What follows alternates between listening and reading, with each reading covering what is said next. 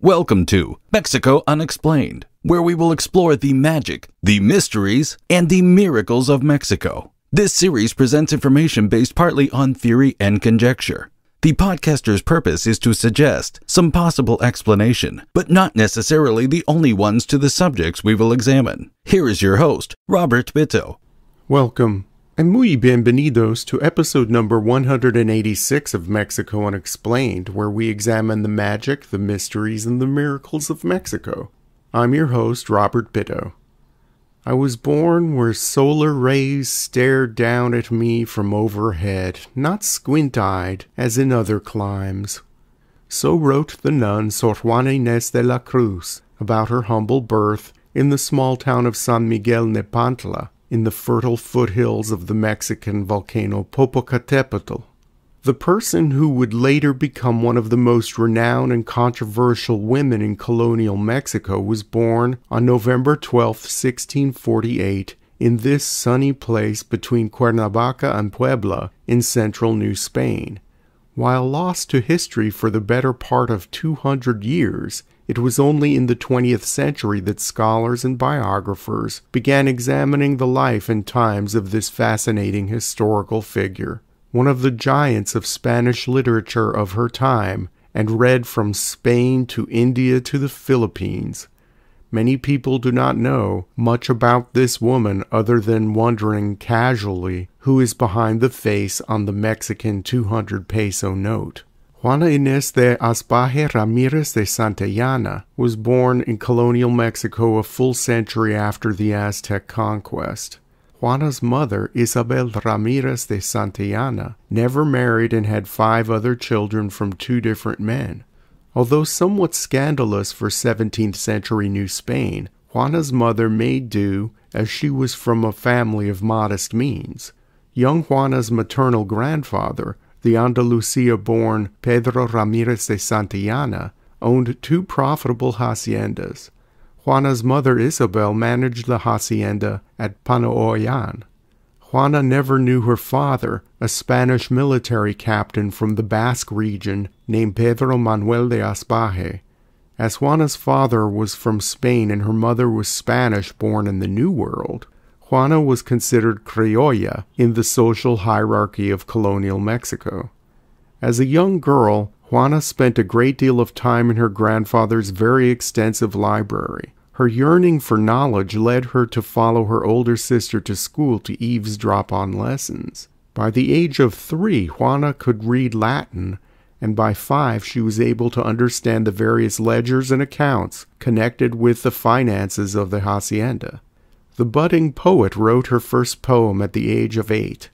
In her grandfather's vast book collection, Juana discovered a work on the grammar of Nahuatl, the native language of the Aztecs.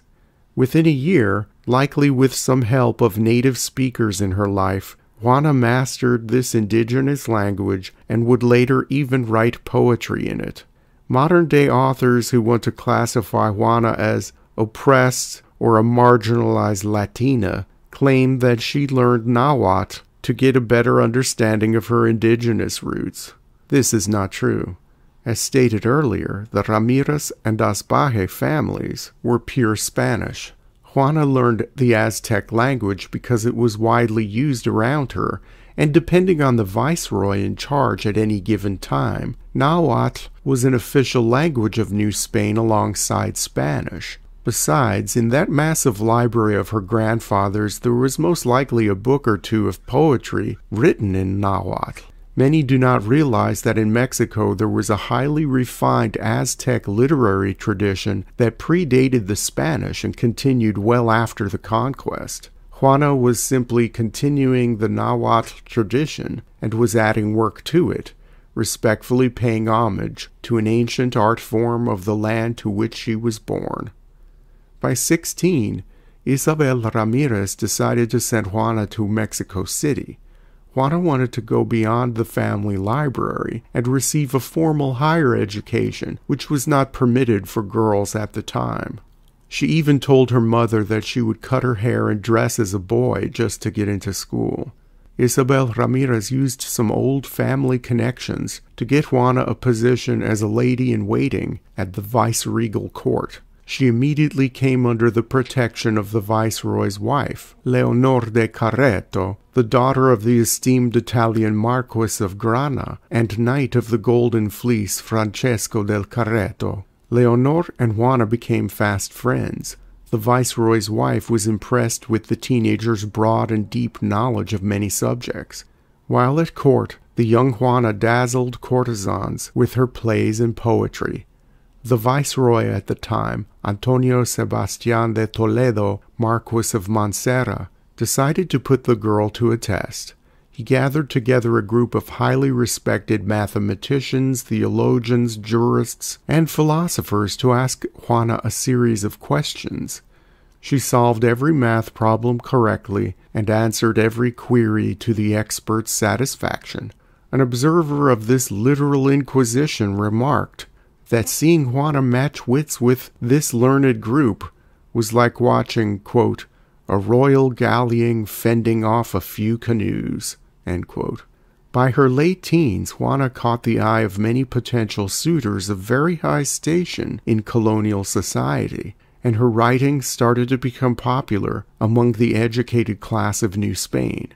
Some of what she wrote was considered controversial and way ahead of its time, especially her writings about sexist double standards and the unequal treatment of men and women. Given her outspoken observations, some consider Juana to be the New World's very first feminist. Following are stanzas from Sor Juana's poem, You Foolish Men. Quote, you foolish men who lay the guilt on women, not seeing you're the cause of the very thing you blame. If you invite their disdain with measureless desire, why wish they well behave if you incite to ill? You fight their stubbornness, then, weightily, you say it was their lightness, when it was your guile. In all your crazy shows you act just like a child who plays the boogeyman, of which he's then afraid. End quote. Juana's primary concern was learning, and since formal higher education and university life were off limits to her, she found refuge in the only other place available to her, the church, where she set out on a path to become a cloistered nun. In the year 1667, Juana de Espaje entered the convent of St. Joseph, a community of descalced Carmelite nuns, and stayed there for a few months. As the community had very strict rules, Juana transferred to another convent belonging to the Hermetical Order of St. Jerome, also known as the Hieronymites. With their more relaxed rules, Juana was allowed to indulge in her intellectual curiosities, write and study for hours on end. It was there, after she took her vows, when she became Sor Juana Inés de la Cruz. While cloistered in the convent, she turned her cell into a library and a salon where she received intellectuals, nobles, and other elites of New Spain. The viceroy and his wife continued their contact with Sor Juana and became her loyal patrons, helping her writings get broad exposure in Spain and throughout the Spanish Empire. She also had the unlimited financial support of Maria Luisa Manrique de Lara y Gonzaga, the daughter of a powerful Italian duke. Although Sor Juana couldn't leave the convent, she had the best of all worlds. She had intense periods of solitude for writing, learning, and contemplation, and because she had a degree of fame from her writings, she interacted with fascinating people who visited her and enriched her, causing her to grow even more intellectually. Sor Juana wrote volumes, and her favorite form was poetry, specifically in silbas and villancicos. A silba is a poem using 7 and 11-syllable lines, the majority of which rhyme, although there is no fixed order or rhyme, and there are no fixed numbers of lines. This poetry form is considered very aristocratic and for people of higher rank. These poems are often full of high emotion and detailed description. A villancico is a more common type of verse which traces its origins back to music from medieval dance forms in Spain and Portugal. This poetry includes a repeatable refrain in between stanzas. In Sor Juana's time, villancicos were mostly religious and recited or sung during saints' days or other church feasts. The only musical work of Sor Juana's to survive to the present day is a 4-part villancico, now in the archives of the Metropolitan Cathedral in Guatemala City. The name of this composition is Madre la de los Primores, or loosely translated into English, Mother, the one of the most delicate. In addition to the massive amount of poetry she left behind, Sor Juana Inés de la Cruz composed many plays. Besides her many dramas, Sor Juana's notable comedies include Pawns of a House and Love is But a Labyrinth. Critics consider Pawns of a House to be Sor Juana's greatest work. The story is a comedy of errors about two couples who are in love but cannot yet be together. It involves marital intrigue and explores complicated relationships, all set to the background of the ever-evolving complex society of urban colonial Mexico. In addition to the poems, the plays, and the music, Sor Juana also wrote essays on society and religion that sometimes caught the eyes of those in authority. One private essay she wrote critiquing the sermon of a powerful Portuguese Jesuit got the famous nun into a bit of trouble when it was made public. The Bishop of Puebla at the time, Manuel Fernandez de Santa Cruz, published Sor Juana's essay without her permission under a pseudonym, Sor Filotea. The essay was seen as a criticism of the hierarchical structure of the church.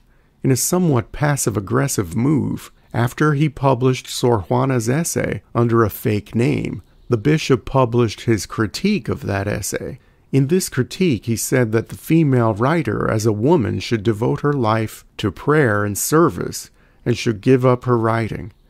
Sor Juana watched this play out, and decided to write a public response called Reply to Sister Filotea. In this response, she defended a woman's right to an education and insisted that women be leaders in higher education, among other things. The response caught the attention of the Archbishop of Mexico and other higher-up church officials who then wished to censure Sor Juana. By 1693, the literary nun stopped writing as part of her penance to atone for her waywardness.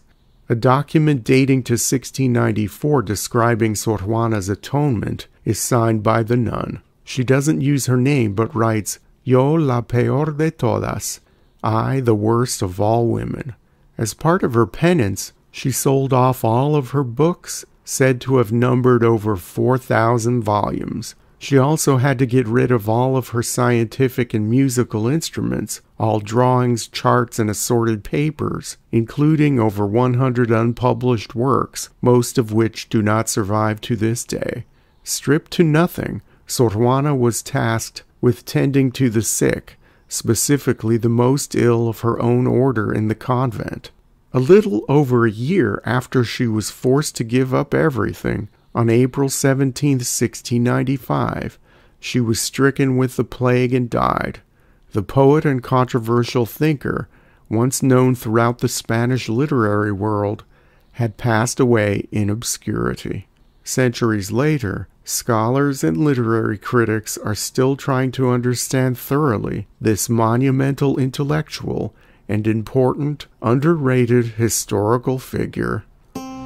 Thank you once again for listening to another episode of Mexico Unexplained. Remember to like and subscribe to us on YouTube and follow us on Twitter. Tell your friends by sharing these shows with others. Please go to our website, MexicoUnexplained.com, for references, illustrations, and for free access to transcripts of past shows. Please visit Amazon.com to purchase the books Mexico Unexplained and Mexican Monsters to get hard copies of the magic, the mysteries, and the miracles of Mexico. We appreciate your kind attention once again. Until next time, thank you and gracias. Thank you for listening to another episode of Mexico Unexplained with host Robert Bitto. For show summary, relevant links and commentary, please check out our website at mexicounexplained.com. Like us on Facebook and be a part of the conversation. Adios and hasta la vista.